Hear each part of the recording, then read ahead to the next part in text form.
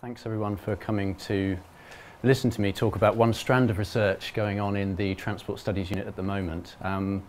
What I'm going to talk about is a strand of research that focuses essentially on the politics of debates about the sustainability of biofuels, and particularly at European level, whether or not biofuels are something that we should be ploughing ahead with. So I'm sure you're all aware they've caused a lot of controversy over the past 10 years or so.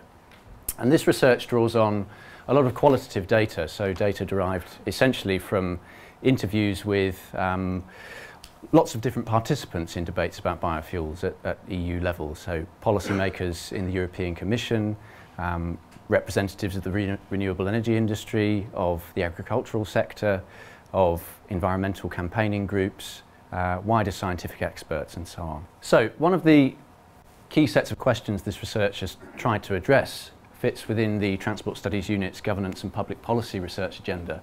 And really it's to do with how the European policy process works in issues relating to sustainable transport. And the key question really is, well, why is it that biofuels came onto the political agenda in Europe in the early part of the last decade, given particularly that we've known how to do biofuels, we've known technologically how to make them, how to run cars on them since the early 20th century, not the early 21st.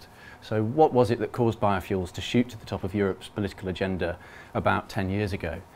And the findings of the research are quite interesting, because the story that's routinely told by people I've interviewed is that actually about 10 years or so ago, biofuels weren't just seen as a way of reducing greenhouse gas emissions from the transport sector.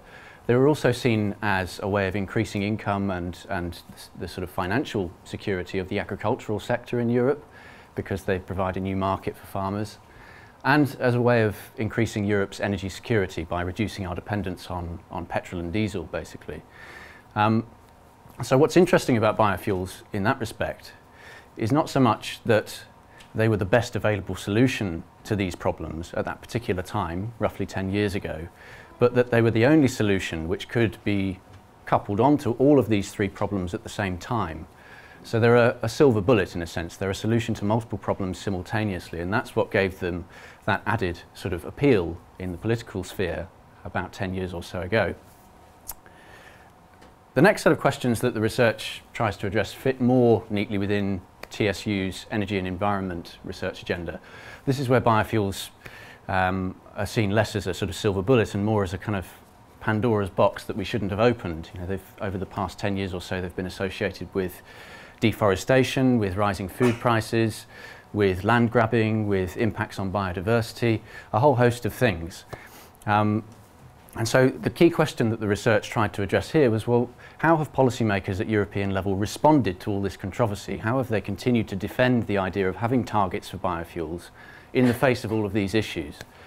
And again, the research came up with some fairly interesting findings, in the sense that whilst all these things are discussed and have been discussed for a number of years in the wider public sphere, and you know, there's a lot of discourse out there which says that biofuels do lead in certain cases to these negative impacts, within the political sphere in Europe, actually the exclusive focus of debates about whether or not biofuels are sustainable has been on greenhouse gas emissions. And so there's been an awful lot of work, scientific work at the kind of European level, undertaken, paid for by the European Commission, to try and calculate the carbon footprint of different biofuels as accurately as you possibly can using modelling. And you might say, well, that's perfectly reasonable, because first and foremost, biofuels are a climate change mitigation policy. So if they're not doing that, first and foremost, then they're not fulfilling their objectives. So we should focus on greenhouse gas emissions. But the argument I would make is that we ought to be cautious, at least, of allowing ourselves to think that greenhouse gas emissions are the be-all and end-all of what it means to have a sustainable transport system. And this applies not just to the debate about biofuels, but I think to the debate about sustainable road transport more broadly. There's a lot of initiatives at EU level that try to deal with greenhouse gas emissions from road vehicles, incentives for the electric vehicle industry, regulations that seek to reduce emissions from the current vehicle fleet amongst them. Biofuels obviously are just one of those initiatives. The argument I would make is, yes, of course it's important to reduce greenhouse gas emissions from the road transport sector, and we should be doing that, but should it be the sole objective of what we want to achieve with a sustainable transport system? And so this is where the work that I'm doing is heading in the next sort of year, 18 months or so. We want to really engage with actual policymakers, actual transport practitioners at a range of levels, national level, EU level, and try and get them, or try and help them to reframe these debates about what we actually want from a sustainable transport system over the next 10, 20, 30 years, beyond just mitigating climate change. Should we be developing a transport system, for instance, that actually helps us to provide more equal access to facilities, services and jobs, that generates synergistic benefits for public health, that reduces social exclusion, reduces noise and air pollution? Why can't we have a transport system that reduces greenhouse gas emissions compared to today and does some other things as well? So this is really about trying to change the terms of the debate so that we're not just focusing on carbon accounting and actually focusing on, well, what benefits do we want our transport system to provide, not just to the environment, but to society and economies as well. And that's the end of my talk. Thanks for listening.